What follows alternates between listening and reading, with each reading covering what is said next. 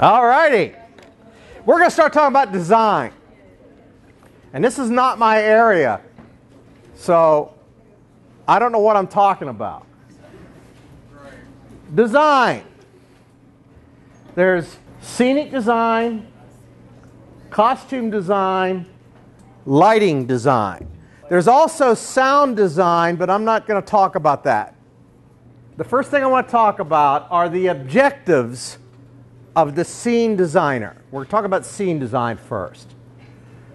The objectives of the scene designer or scenic design. The objectives of the scene designer. 1, to create an environment for the performance. In other words, the scene designer builds it's the setting, the environment. Where is this play taking place? The scene designer creates that environment. 2, set mood and style. When I go to a play and I look at the setting, and usually when you first walk in, you see the setting, so set mood and style. Okay? I'll get out of your way in a minute. Set mood and style. When you look at the set, you should be able to tell if the play is realistic or whether it's a non-realistic play, whether it's a musical, by what the set looks like. The set design should tell us that. And mood, is this going to be a sad play, a happy play? Is it a comedy? Is it a drama? Is it a tragedy? If it's a tragedy, what will the color schemes tend to be? Darker. If it's a musical and it's a happy musical comedy, what's it going to be? Very bright, very light. And we should know that when we see the set design. 3, distinguish realistic from non-realistic. This is tied into the first two. Of course, all these tie together. But I should know from the moment I see the set, is this a realistic play or is it something else? Are we going somewhere else? Is it non-realistic? Is it absurdist? Or whatever genre we might be talking about. I saw a very interesting play a number of years ago. It was written by a man, and I forgot what South American country he was from. But the play was about a praying mantis. And the characters were all human. But the set, from the moment I saw it, there was instead of having a clock on the wall of this house where the play took place, instead of it being a realistic clock, the clock looked like it had melted. And it was like hanging, like goo. And as soon as I saw that clock, I went, that's not real. And the doors weren't shaped in a rectangular. The door was shaped almost like in a V. And I realized later it was shaped that way because if the character had wings, the top part was bigger than the top to make room for the wings to get through. Literally, it was about a praying mantis. And even though they looked human, they were talking about bugs. And what the story was this praying mantis, the female, wanted to mate with this male and then was going to eat him. And that was the story. And it was really strange. It was fun, but it was strange. Establish locale and period. By period, we're talking about time period. Locale, where is this taking place? I directed a Shakespearean play a few years ago, and called Comedy of Errors. And we decided to set the play, instead of setting it in Italy, where it was originally written for, we set it in New Orleans. And it was modern. It took place in modern times as opposed to in the 1500s. And the set designer did a wonderful job of going back, and the whole set, the front of the set, looked like Bourbon Street. I mean, she copied. If you went down to New Orleans and went down to one part of Bourbon Street, it was exact. And anybody who'd ever been there immediately went, that's New Orleans. So capturing the locale. And then the period, you know, if it's a futuristic thing, if it takes place in the past, we want to know by when we look at the set. Does the set help tell us that? One of the most important objectives of the scene designer is to bring the director's concept to life. Remember, we talked about directing. We talked about a director having a concept. This is how I see the play being done. So when I went into the production meeting with that Comedy of Errors, I said, I'd like to do it as though it were taking place in New Orleans.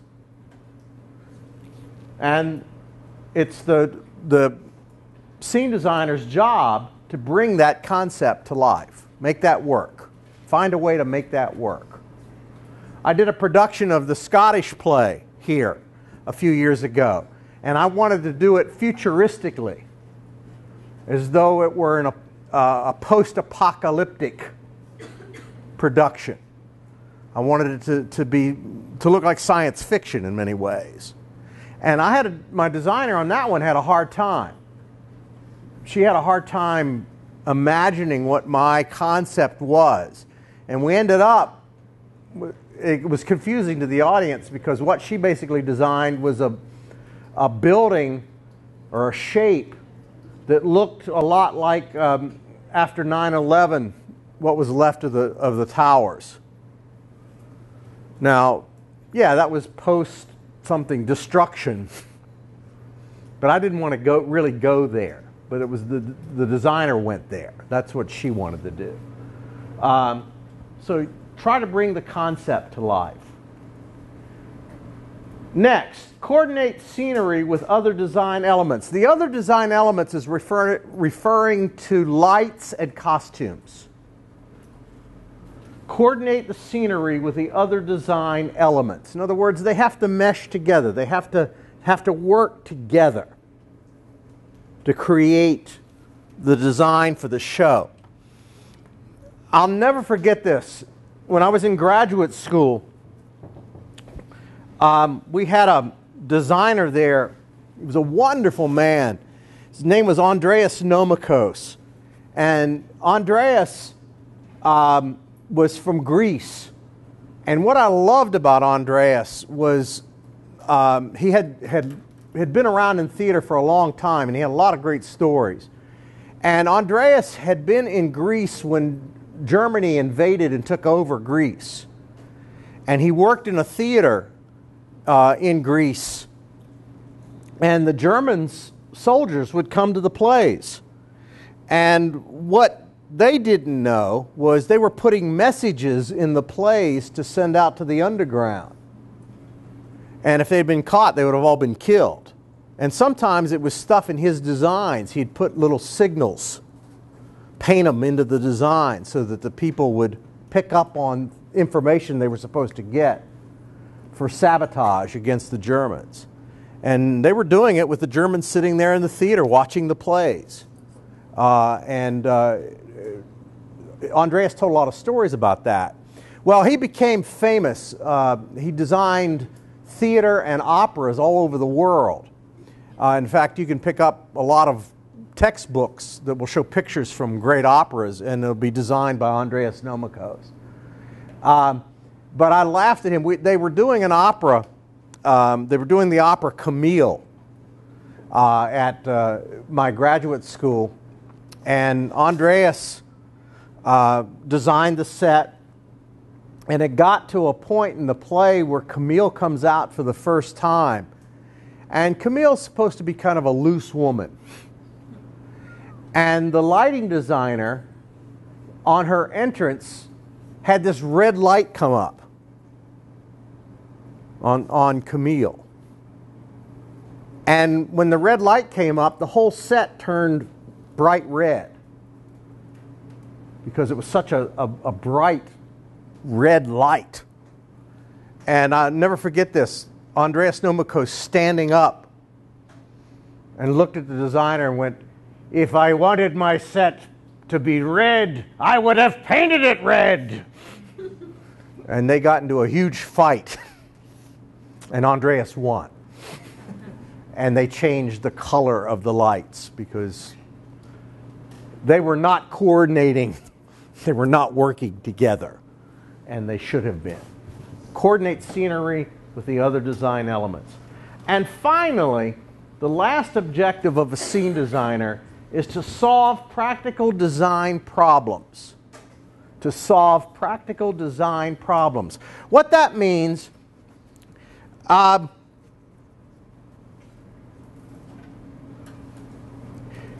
where are the entrances and exits going to be placed? That could be a design problem. For example, you guys just saw Blythe's Spirit. We had to worry about where are the special effects at the end of the play going to be. Because we didn't want like books flying out and hitting Charles. Or did we? I don't know. But we don't want the actor hurt. That's a design problem. Where is this going to happen? Let's fix that. Let's make that work for the show. A number of years ago, we did Medea here. You guys saw Medea at the beginning of the semester. We did Medea here at ETSU out at the amphitheater, for you guys that want to go out there. And we had, I'll never forget this, we had a burning fire. We actually had fires out there. And we had these big pots with fires in them. And that became a design problem because it got windy during the production. And the flames were like going all over the place. And at one point we were worried about one of the soldiers' capes getting caught on fire. And that was a design problem. We had to deal with that. We also had fireworks going off at one point. And we had to make sure that it was magic. Medea went like this and two pots exploded into the air to show her magic. And I have to say this, that design problem was never fixed. They never went off when they were supposed to. She'd go like that, and then 5 minutes later it would go in the middle of another scene. Yeah, she was warming. It will go. Okay. Let's go to the next slide. A very important person that you need to know is Robert Edmund Jones. Robert Edmund Jones was born in 1887 and he died in 1954. This sounds like a test question. He is the most outstanding American scene designer of the 20th century. The most outstanding American scene designer of the 20th century. He was not from Pittsburgh.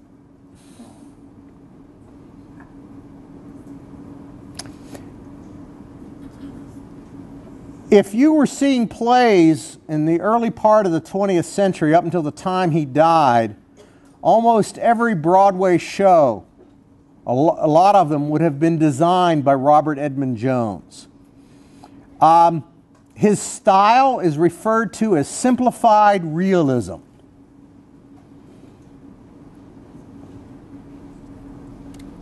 He was known for his vivid use of color and simple but dramatic lighting.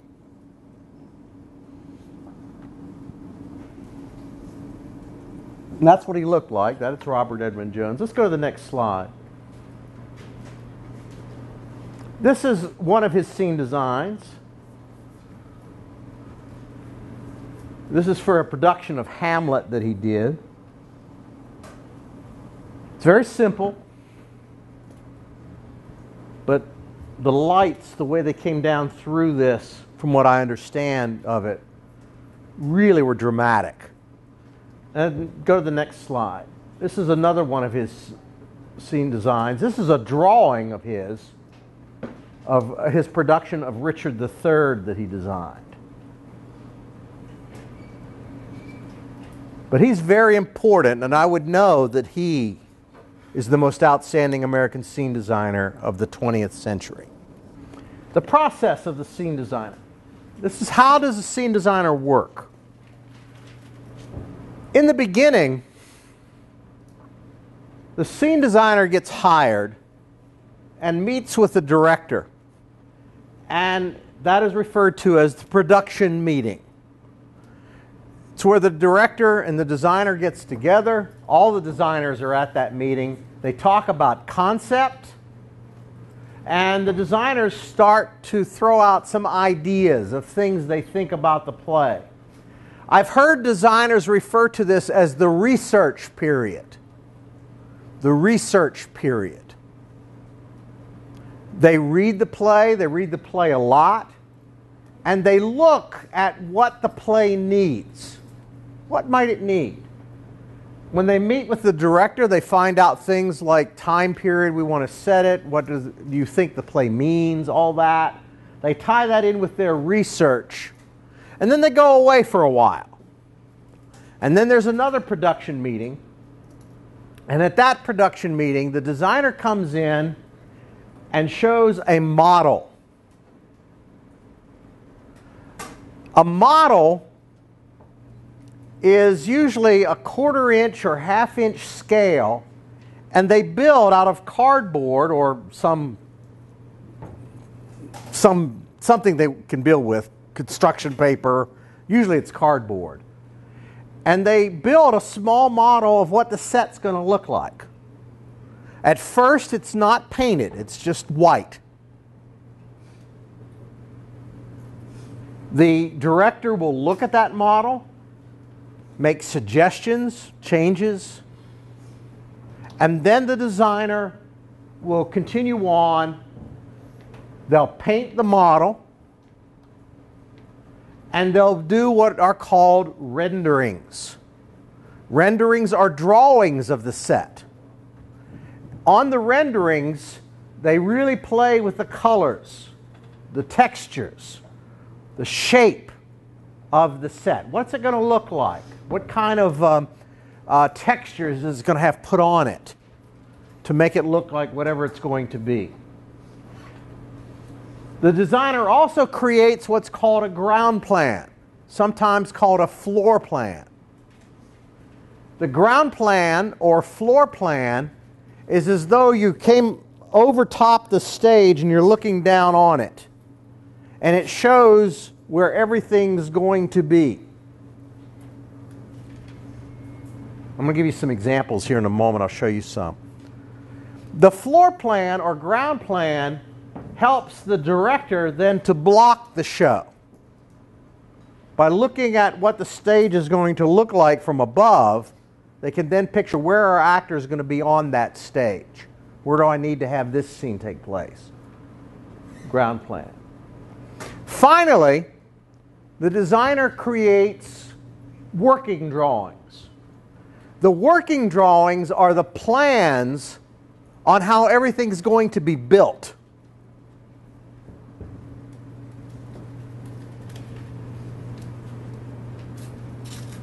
Those plans will be handed over to a person called the technical director. And the technical director will work with the people in the shop to get all the stuff built. But they'll build everything using the working drawings provided by the designer. It will be the designer's job to do that. Some of the things that they may use to build a set with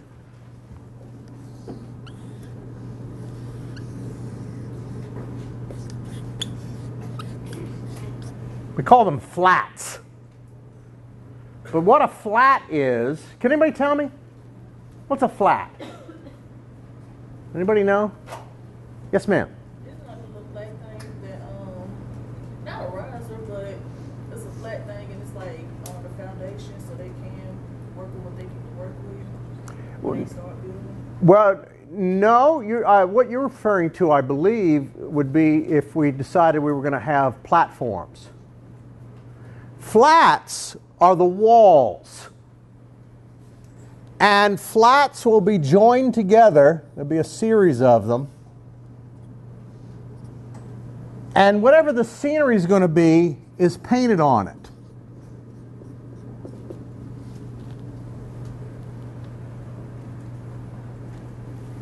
There are different kinds of flats depending on the kind of material they're made out of.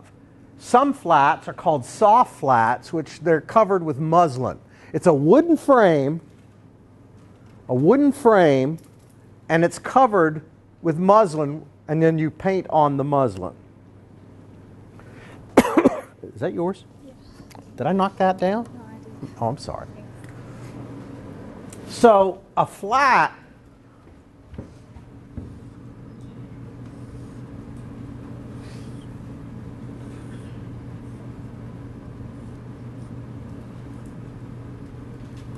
you take some 1x4 usually,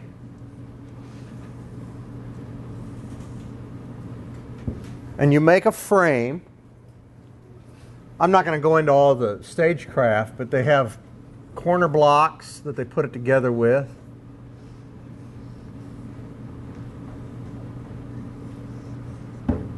And sometimes they have keystones, which means if there's two, you join them with a keystone.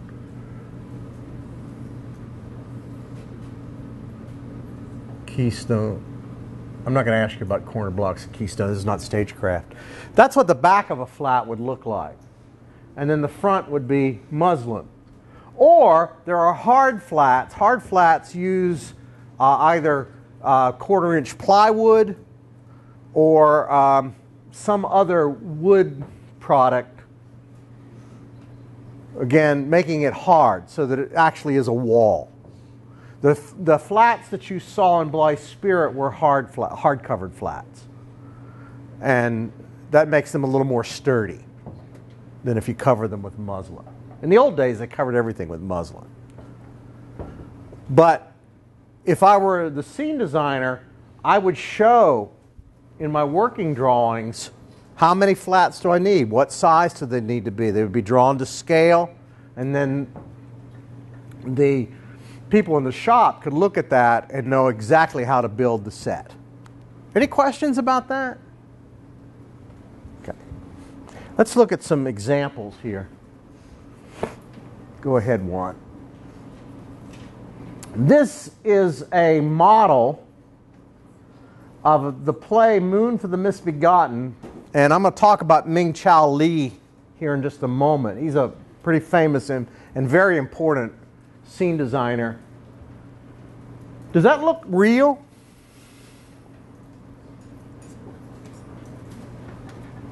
Moon for the Misbegotten is a pretty realistic play. And that, my friends, is a little tiny model. But the detail in it is so clear. We can see exactly what the set's going to look like. So that's a painted model. It would start out, it would have been just white, and then he paints it in. He paints in the pieces. Sometimes on models, it's fun when you go to production meetings. They'll bring out like little cutouts of little characters to scale, and they'll put them on the set to show you what they're going to look like on the set, how big it's going to be compared to the people.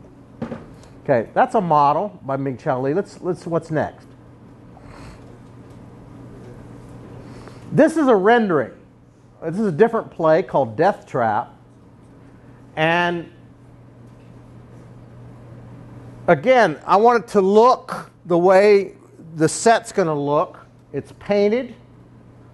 You'll see that there's a cutout here that they put on it to show you how big everything is in comparison when an actor gets on it. But it should look like the inside of the set. It shouldn't be any different. Whatever this turn is, that's what the set's going to eventually look like. Let's see the next one. This is the ground plan or floor plan. And when I am directing, I'll be given a copy of that so that I can imagine where people would be. But the squares are chairs, table, a bench, and then we show that there's stairs going up to another platform. Comes out over here. We've got some levels. There's a door, and that's all shown on the ground plan. CL is the center line. That's the center of the stage. Show you where everything's placed. And that will be made so the director has something to work from. Okay. Next. This is a working drawing, and they're building stairs. So they're showing exactly how the stairs are going to be built with directions. I know you can't read this, but they'll put in the directions. Height will be, and it goes right on down telling you exactly how you want it built. And they have to do a lot of these working drawings. Everything that's on the set has to have a working drawing so that the people know how to build it.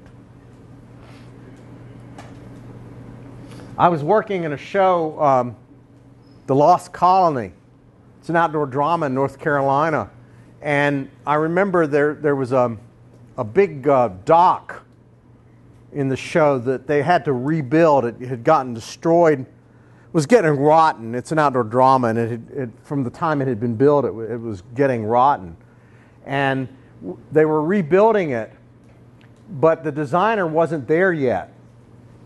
And the guy that was the technical director was worried because the designer was a union designer, and he didn't like them rebuilding things there at the colony. What he would want is it be sent out to a union house and have union carpenters build it.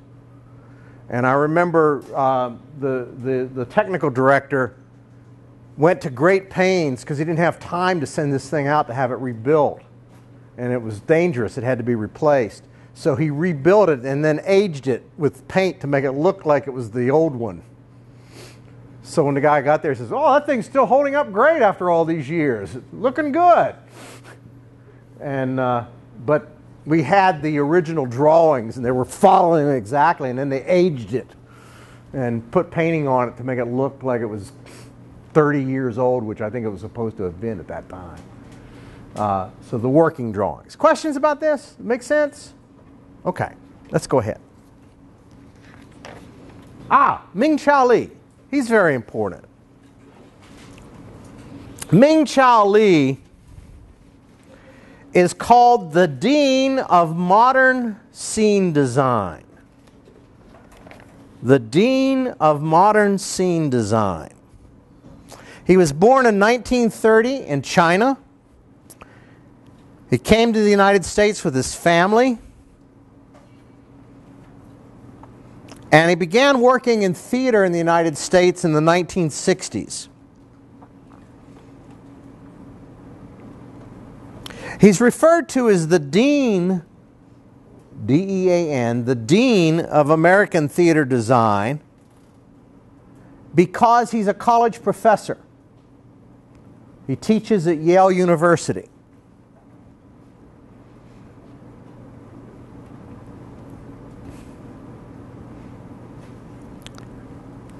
He is considered, right now, probably the greatest scene designer in the world, living scene designer.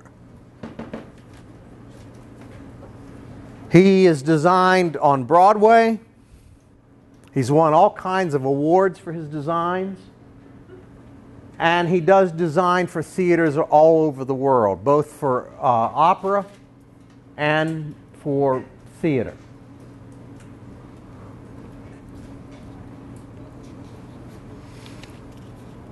He worked for Joseph Papp when he was at the New York Shakespeare Festival.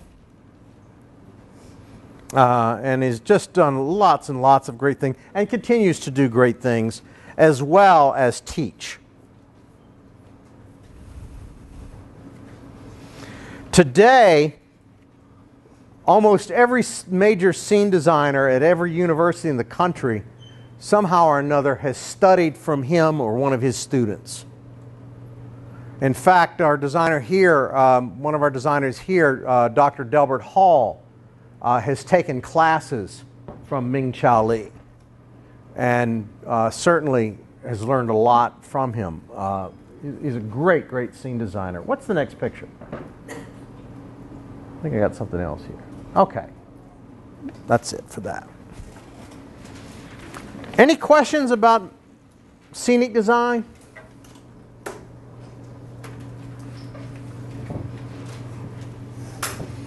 Well, let's move on. And we're going to talk about costume design.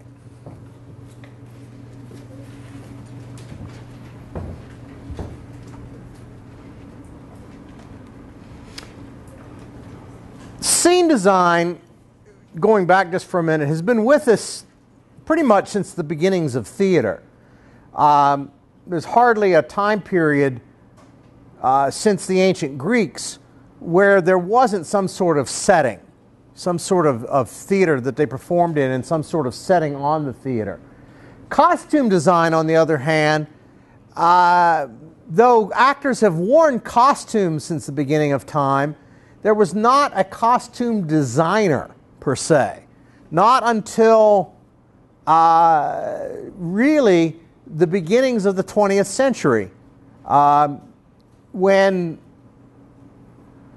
George II, Duke of Saxe-Meiningen, created the Meiningen Players, and they began to have a costume designer. Up until that time, actors just wore whatever they had. And every actor was pretty much responsible for his or her costume. All right. The objectives of the costume designer. Some of these are similar to the set designer. 1, establish the style of the production. Again, is it realistic or non-realistic? By what we're wearing, we should be able to tell that. 2, indicate the historical period. When is it taking place?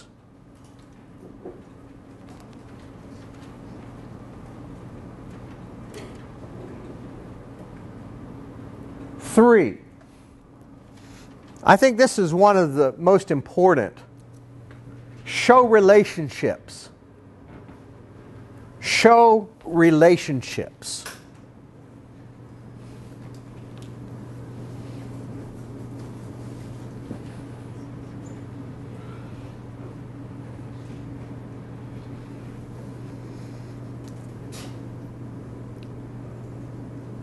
Let me go back to talking football or sports. How do we know who a player plays for when you go to a football game? Uniform. Their uniform. Each team has its own color or combination of colors. So here at ETSU, what are our school colors? Gold and blue, right? So if we have a game, if our basketball team is playing, they have a home jersey and an away jersey, just in case the other team's colors are the same. So they'll have a gold jersey or white jersey, and then they'll have the blue jersey. And that way when they go to another school, if the other school's wearing blue, they can wear the white or the gold. You understand what I'm saying? So we can tell the teams By what color jersey they're wearing, what color uniform they're wearing.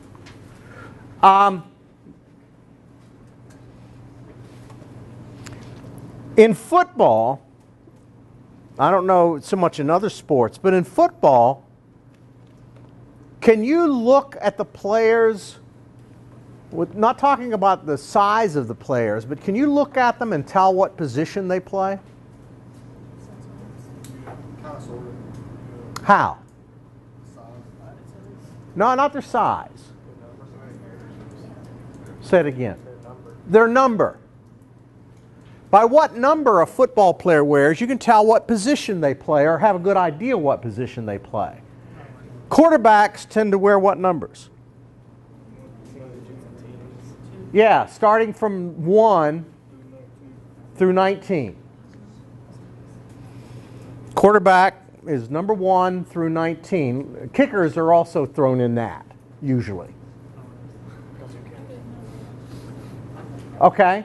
What about linemen? What are their numbers? 60s, 70s. How about ends? 80s. You might not have known this. Running backs. 20s or 30s. Defensive linebackers. 50s. There's a reason for that. It helps the referees in case you're offsides or something, or you're not playing where you're supposed to be. They can look at the number and be able to tell that. But it was done to help people when they first went to see the games to identify the players. And it, yeah. Well, now we have names on them, except Notre Dame. Notre Dame is traditional. They don't have the names on the jerseys. But in the old days, that was the only way to judge, was by the numbers.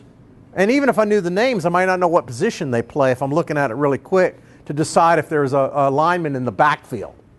And he's not supposed to be. Okay, so what I'm getting at is showing relationships. If you go to a play, let's say Romeo and Juliet. In Romeo and Juliet, you have two families, the Capulets and the Montagues, and they hate one another. There are a lot of people in that play. What is a costume designer going to do to help you follow the play better? Like put them in different colors almost, and then like have like peasants, like all looking like peasants, and then have like Capulets or whatever looking a certain way that they're royalty, but then have the other ones looking another certain way, so they're still royalty, but have like distinguishing factors. Absolutely right. The Capulets will be one color, the Montagues will be a different color. And Romeo and Juliet will be what? Probably the same color. The same color, but there'll be a mixture of the two families because they get married. They'll also, because they're the leads, probably be brighter. Their costumes will be more vibrant so that we can pick them out in a crowd. We'll see them. We'll know that that's Romeo and Juliet.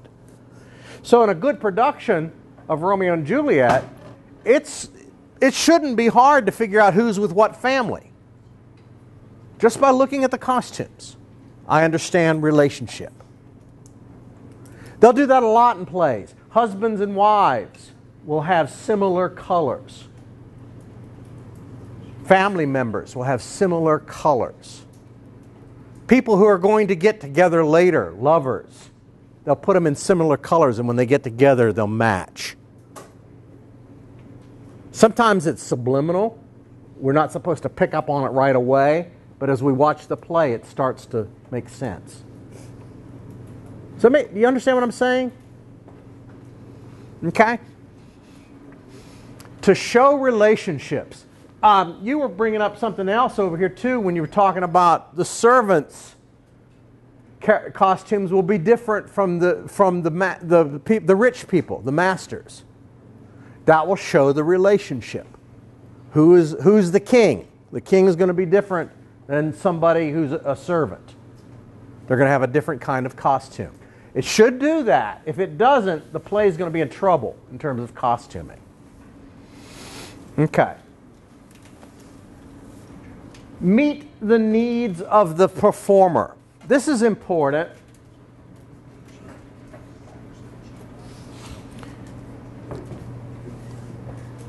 One of the things that has to happen with a costume designer needs to know first from the director and then by interviewing the actors, what physical things are you going to do in the show? For example, in Blythe's Spirit, remember when Elvira fell over the couch? She did the backflip over the couch. We had to let the costume designer know that right away, because she physically had to flip over a couch, and we wanted to make sure she had a dress that she could do that in. That's a need of the performer. I have to be able to do my choreography. And there was some talk at first she was going to have more of a Marilyn Monroe kind of dress that was tighter. And I couldn't see her doing the flip with a real tight dress. It had to be a loose dress. Okay? Some of the other characters in the show were the same way in terms of how we wanted to make sure. Madame Arcadi flips off the thing and ends up with her legs straight up in the air. When the first costume she got, she was revealing a lot more than we wanted to show the audience. Because the dress, when it went up, she wasn't wearing bloomers underneath. And it was like, oh my, we have to fix that. We had talked about it, but the designer thought he had fixed it, but it didn't look right. Meet the needs of the performer. Other things that might affect that too are allergies. I, for example, am allergic to wool.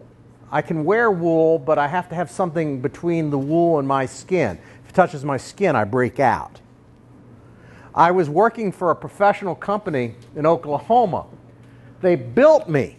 They didn't buy it. They built me a suit, 3-piece suit. When I got it at the fitting, I went in and put it on and went, this is wool. And it's like up against my skin. And the designer went, well, yes, and it's beautiful. And I went, but I will break out. I will not, I'm going to have bumps all over me, and I'm going to itch really bad. And she got mad at me. She said, you wear what I designed for you. And I went, well, when I first came in for a fitting, when you actors go in, you fill out a card. And one of the things you put on the card, if you're allergic to something. And I said, check my card. Allergic to wool. They had not read that. And she apologized to me and got me a new costume. That was their mistake. Again, meet the needs of the performer. They have to take all that into consideration. Be consistent with the other design elements. That goes without saying. It's the same thing we just talked about. The scene design can't be from one period and the costume design be from something else. They have to work together. They have to coordinate what they're going to do. Finally, indicate the nature of an individual. Indicate the nature of an individual. And they do this through 3 things. The character's station in life, their occupation, and personality. Station in life, are they the boss, or are they the worker? Are they the king, or are they the servant? Where are they in life? Costumes should indicate this. When you look at them, the costume should tell the audience what this is.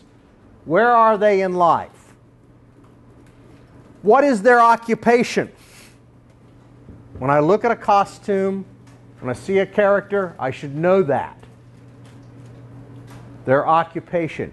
And finally, and this I think is the most interesting of these, their personality. What's the personality of the character? Are they flamboyant? Are they reserved? What are they? Their personality. Okay, let me ask you this.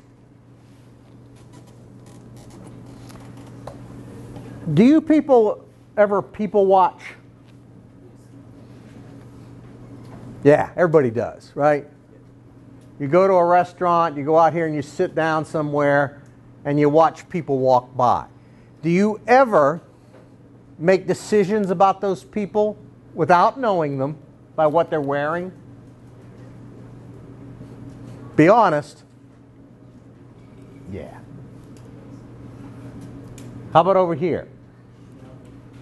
Yeah, I don't believe that at all. Yeah, we do. We judge people often before meeting them by what they wear. We label them.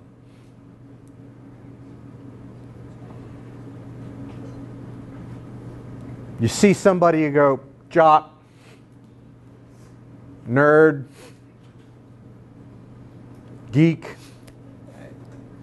hey, hippie, damn. Right? By what they wear. You make decisions. And don't we define ourselves by what we choose to wear? I mean, I don't know anybody who doesn't, when they go out to buy clothes, I'll just take this. You choose your clothes. You define yourself by what you wear. And depending on what you're going to be doing, you'll change those clothes. You'll choose the clothes to fit the occasion that you're going to be going to. If you're going to a job interview, you don't dress like this. It depends on what you're going to do that day. Depends on who you're going to meet, what you're going to try to say to that person by what you wear. Costumer has to take that into consideration. What's the personality of this character? We watched Cyrano de Bergerac. Cyrano, if he came out dressed in all the ruffles and lace that all the other characters had, wouldn't be Cyrano. He's got to be plain. Count de Guiche can't come out dressed plain. He's got to have all the ruffles and lace and show his position. Does that make sense?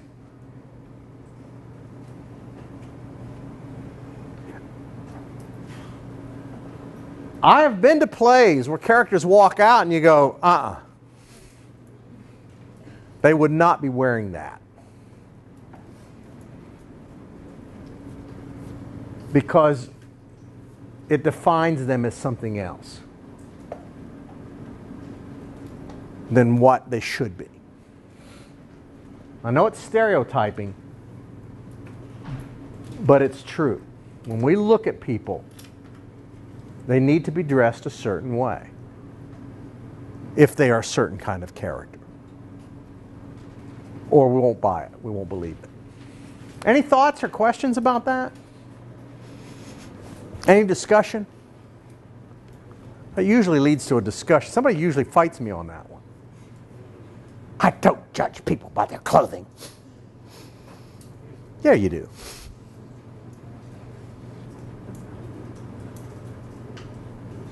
We just saw a piano lesson. You could tell that one's greatly costumed. You can tell the personality of each one of those characters by what they're wearing and their position in life. When the preacher comes out, you know exactly he's the preacher by that suit that he wears. Okay. Sometimes this occupation thing, station in life, that gets thrust upon us. Because if we go to work, they expect us to dress a certain way. It might not be our choice, but it's a job. We have to wear whatever they tell us to wear. I saw my daughter has gotten really into a kids show that drives me crazy, but it's about a little girl. It's named Charlie. You know what I'm talking about? Good Luck Charlie. My daughter loves that show, and I did find this very funny. There's a character in there that works at a fast food place, and he came out in the scene she was watching the other day, and I cracked up laughing. He came out wearing, the place is a chicken place, and he came out with his chicken shirt on, and she said, one of the other characters asked him, says, "Why are you wearing that shirt?" He says, "Well, all my other shirts are dirty." And then he puts on this chicken head, this hat looks like a big chicken head. And she's going, "Why are you wearing the hat?" And he's going, "Well, I don't want to look silly." It matched the shirt. So there's teenage guys walking around with a stiff chicken head on his hat. I don't want to look silly. That was the joke, but it tied into this. It made that work. All right, what am I doing? I'm doing it on time. All right. Let me see the next picture. Okay. One of the things that happens with costume design, the costume designer goes through a lot of the same things as the scene designer. There's the period of research where you read the play and you start reading a lot about the time period and all those things.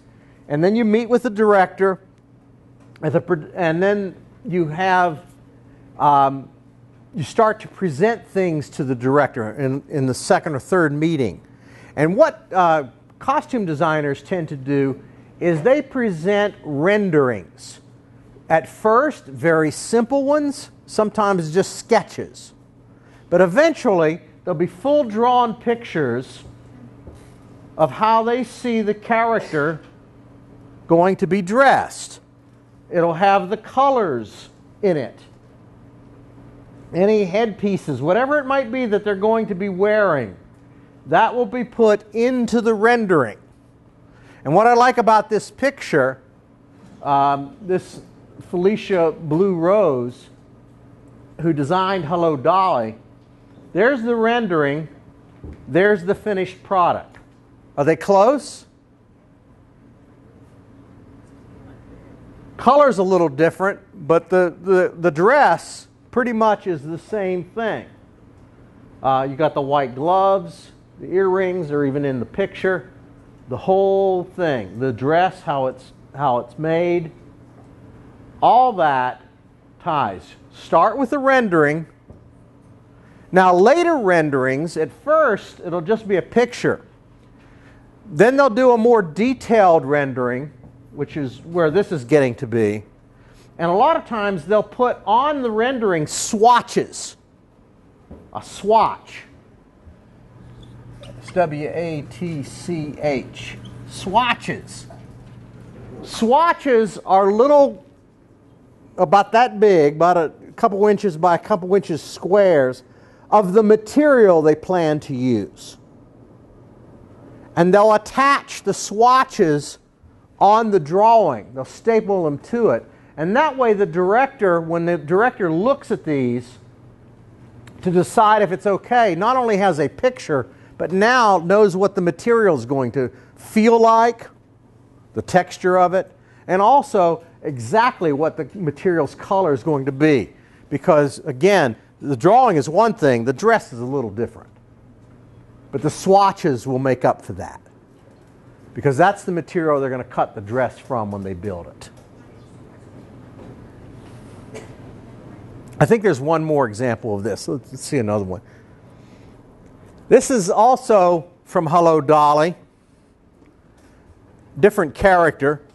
But again, we have the drawing, the rendering. Notes are written on it about what the character is going to have, what the materials are going to be, and then finally we get the actress in the costume. What's really great for designers now, I meant to say this with the scene design, there are now computer programs that you can purchase, and even though you can't draw very well, it'll put that figure up there and you can, on the computer program, completely design the thing, which takes a lot of time out of drawing everything. It will start with the initial look and then you just add clothes to it. And man, it's really changing. The computer designs are really changing the nature of both scenic and costume and lighting designs, because now we don't have to draw everything by hand. We can just put it into the program and the program will put it out there for us. So it's a lot of fun. Questions about this? Okay, next time we'll pick up from here and we'll continue to talk about design.